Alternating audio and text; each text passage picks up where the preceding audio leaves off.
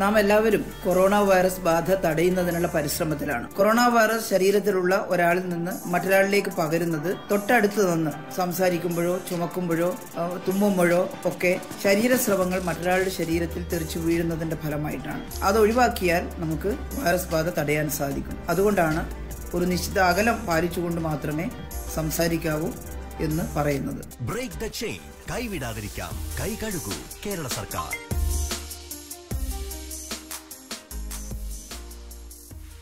Alexa, turn on L1. Alexa, turn on all lights. Alexa, turn on the TV. Okay. Alexa, turn on the AC.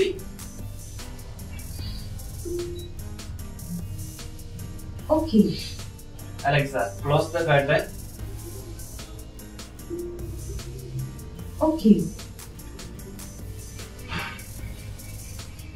Hello friends, എല്ലാവർക്കും tech doctor Malayalam YouTube ചാനലിലേക്ക് സ്വാഗതം. അപ്പൊ നിങ്ങളിപ്പോ ഇൻട്രോയില് കണ്ടിട്ടുണ്ടാവും നമ്മൾ പറയുന്നതെല്ലാം അനുസരിക്കുന്നു അലക്സ. അപ്പൊ അതുപോലെ ഗൂഗിൾ ഹോം ഇങ്ങനെ സ്മാർട്ട് ആയിട്ടുള്ള ഡിവൈസുകൾ, അതായത് നമ്മൾ ഡിവൈസുകൾ എങ്ങനെ സ്മാർട്ട് ആക്കി മാറ്റാം. നിലവിലുള്ള ഇത് നോർമൽ എ സി ആണ്, ഇത് നോർമൽ സാംസങ്ങിന്റെ ടി വി ആണ്, ഇത് നോർമൽ കറക്റ്റാണ്. അപ്പൊ ഇതിൽ വളരെ കുറച്ച് കാര്യങ്ങൾ കൊണ്ട് തന്നെ ഈ ഇത്തരം ഡിവൈസുകൾ നമുക്ക് നമ്മൾ പറയുന്നതിനനുസരിച്ച് നമുക്ക് കൺട്രോൾ ചെയ്യാൻ കഴിയും. ഇത് ലോകത്ത് നമ്മുടെ വീട്ടിനുള്ളിൽ ഇരുന്ന് മാത്രം നമുക്ക് ലോകത്ത് എവിടെ ഇരുന്ന് നമുക്ക് നമ്മുടെ ഡിവൈസുകൾ കൺട്രോൾ ചെയ്യാം. അപ്പൊ ഈ സ്മാർട്ട് ഹോം കണക്ടിവിറ്റിയെ കുറിച്ചുള്ള കൂടുതൽ ഡീറ്റെയിൽസ് അറിയാൻ ഇവിടെ മൈജിയിലെ നമ്മുടെ സ്മാർട്ട് ഹോമിന്റെ ഇൻചാർജുള്ള ജോൺ ചേട്ടനോട് നമ്മൾ കൂടുതൽ കാര്യങ്ങൾ ചോദിച്ചു തരാം. അപ്പൊ ഞാനിപ്പോ നിൽക്കുന്നത് മൈജി ഫ്യൂച്ചർ കാലിക്കറ്റിലെ പൊറ്റമ്മൽ ഷോറൂമിലാണ്. അപ്പൊ കൂടുതൽ ഡീറ്റെയിൽസ് അറിയണം, നേരിട്ട് കാണാൻ കൂടുതൽ കാര്യങ്ങൾ അറിയണമെന്നുണ്ടെങ്കിൽ നിങ്ങൾക്ക് ഇവിടെ വരാം. വളരെ കുറഞ്ഞ ചിലവിൽ നിങ്ങളുടെ വീട്ടിൽ നിലവിലുള്ള സൗകര്യങ്ങൾ ഉപയോഗിച്ച് കൂടുതൽ സ്മാർട്ട് ആക്കി മാറ്റാം. അപ്പൊ അതിനെ കുറിച്ചുള്ള കൂടുതൽ കാര്യങ്ങൾ നമുക്ക് ജോൺ ചേട്ടനോട് ചോദിച്ചു തരാം. അപ്പൊ എല്ലാവർക്കും പുതിയൊരു വീഡിയോയിലേക്ക് സ്വാഗതം.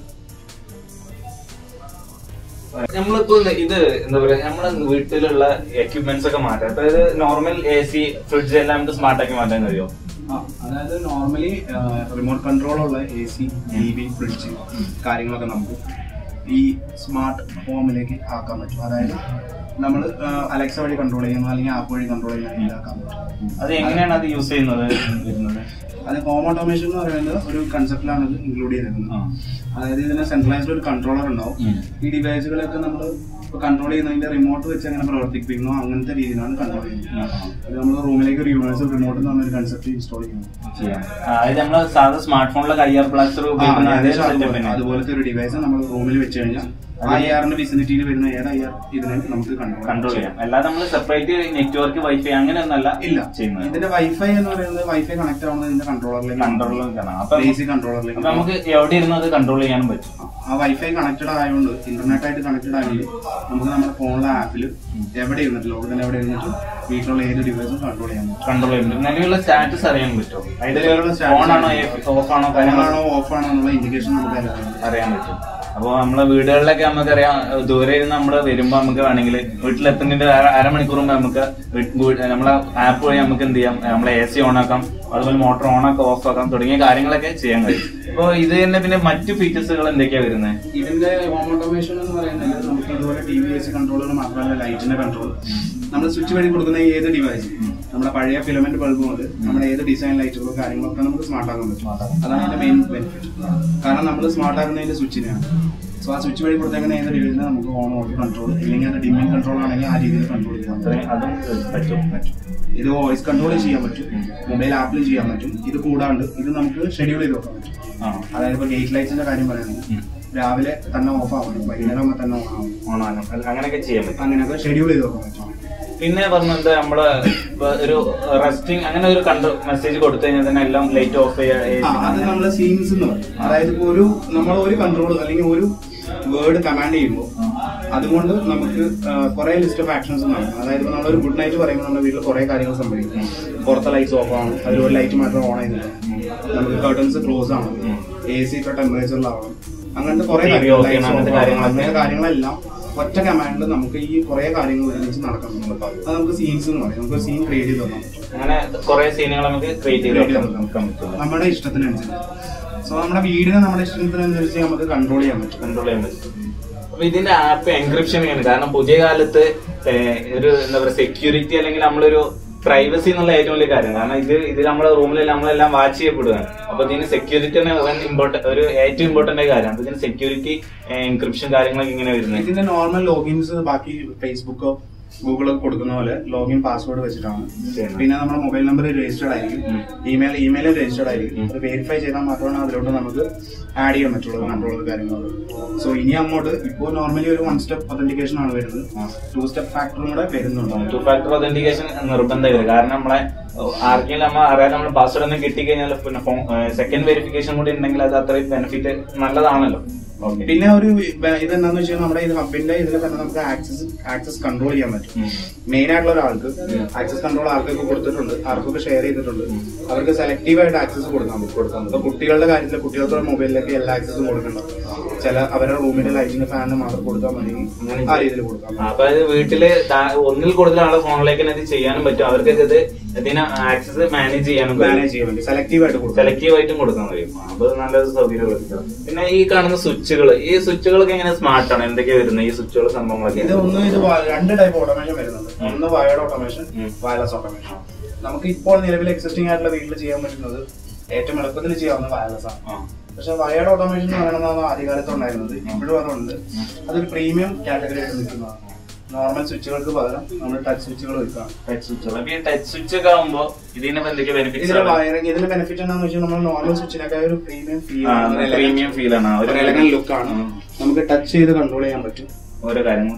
ഈ ടച്ച് നമുക്ക് 1 ടച്ചിൽ എന്താണ് സംഭവിക്കേണ്ടത് എന്നുള്ള പ്രോഗ്രാമിൽ നമുക്ക് കസ്റ്റമൈസ് ചെയ്യാൻ പറ്റും. 1 ടച്ചിൽ ഡിം ആവുകയാണോ ഓഫ് ആവുകയാണോ എന്താ വേണ്ടതെന്നുള്ളത്, അതിന്റെ ഫംഗ്ഷൻ എന്താ നടക്കേണ്ടതെന്നുള്ളത് നമുക്ക് കസ്റ്റമൈസ് ചെയ്യാൻ പറ്റും. പിന്നെ ആ കളേഴ്സ് നമുക്ക് കസ്റ്റമൈസബിൾ ആണ്.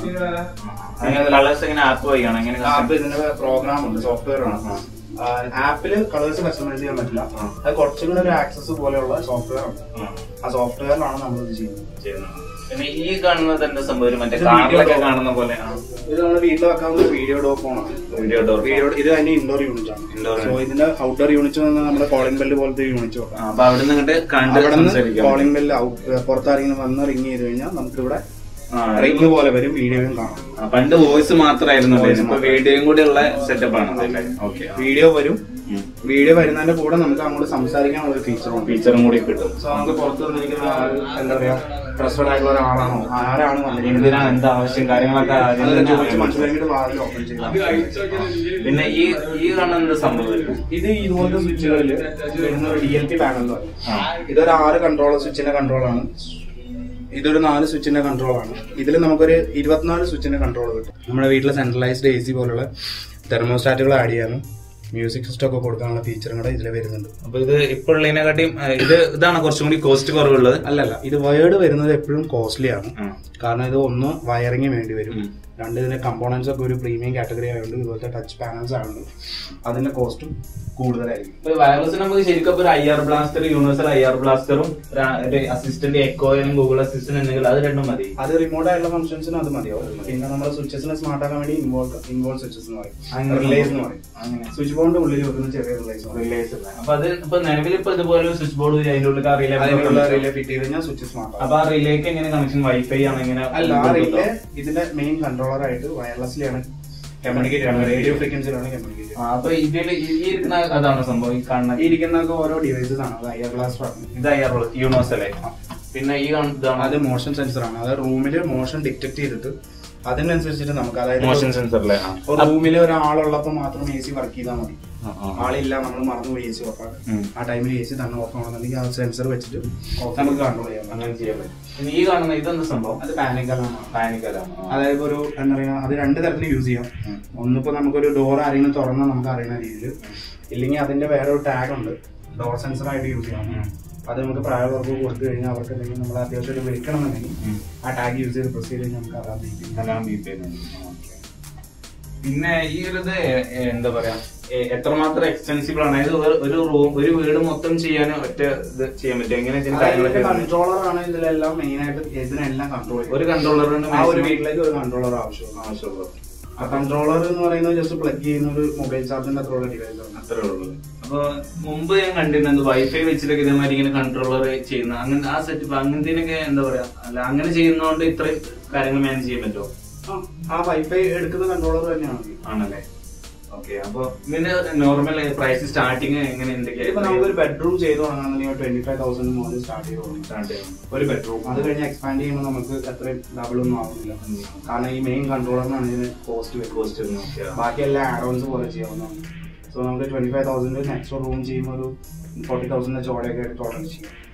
അപ്പൊ നോർമലി അപ്പൊ ഒരു അത്യാവശ്യം നമ്മുടെ വീടുകളിൽ ധാരാളം വർക്കിന് നമ്മൾ ക്യാഷ് ചെലവാക്കുന്നുണ്ട്. അപ്പൊ എന്താ പറയാ, കുറച്ചും കൂടി പൈസ കൊടുത്ത് നമ്മുടെ വീട് ഒരു പ്രീമിയം അല്ലെങ്കിൽ എന്താ പറയാ കുറച്ചും കൂടി മോഡേൺ സ്മാർട്ട് ഹോം ആക്കി മാറ്റാനുള്ള. ഇപ്പൊ കാര്യം നമ്മൾ നിലവിൽ ഇപ്പൊ നമ്മുടെ വീടുകളിലെല്ലാം ഓൾറെഡി CCTVകളൊക്കെ വെച്ച് തുടങ്ങി, അതുപോലെ ടിവികളൊക്കെ സ്മാർട്ടായി തുടങ്ങി.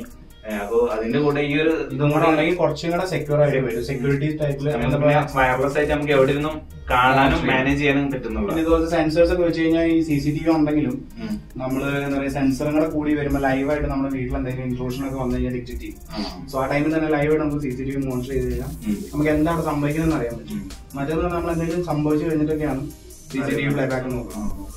സോ ആ ടൈപ്പിലെ സെക്യൂരിറ്റി ലെവൽ ഇൻക്രീസ് ആണ്. അപ്പൊ നമുക്ക് അപ്പൊ അങ്ങനെ എന്തെങ്കിലും ഒരു മോഷൻ ഡിറ്റക്ഷൻ വന്നാൽ അത് നമ്മുടെ ഫോണിലേക്ക് നോട്ടിഫിക്കേഷൻ അങ്ങനെ സെറ്റ് ചെയ്യാൻ പറ്റും. നോട്ടിഫിക്കേഷൻ വരും. അതോടൊപ്പം തന്നെ ഇപ്പൊ ഇതുപോലെ അലാംസ് സെറ്റ് ചെയ്യുകയാണെന്നുണ്ടെങ്കിൽ അടുത്തുള്ളവരെ അറിയിക്കുന്ന രീതിയിൽ അലാംസ് കൂടുതലായിട്ട് സെറ്റ് ചെയ്ത് കഴിഞ്ഞാൽ അലാം ബീപ്പ് ചെയ്യുന്ന രീതിയിൽ വരും.